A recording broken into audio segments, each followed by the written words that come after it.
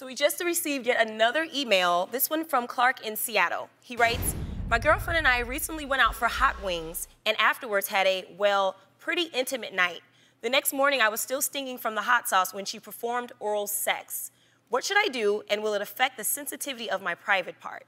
I got this. What you should do is try dipping it in ranch and see if it'll cool down.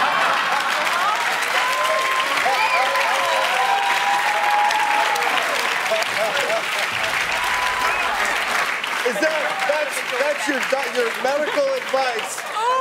I'm only half joking, and I'll explain. The reason the little guy's stinging is because there's this chemical in hot sauce called capsaicin. A spice. Well, it's actually a crystal, believe it or not. And in its purest form, it can be lethal.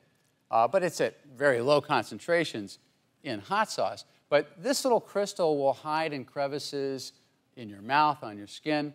And the thing is, it doesn't like water. It's hydrophobic. So if you try to rinse out your mouth with water, it just pushes it around.